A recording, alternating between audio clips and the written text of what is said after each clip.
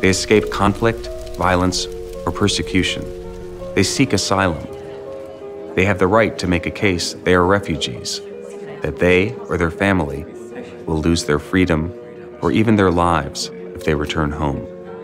The United States government manages the asylum process.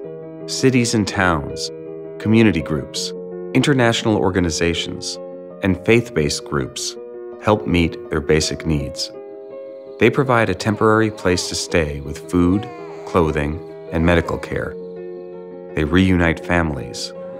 They counsel survivors of trauma and torture.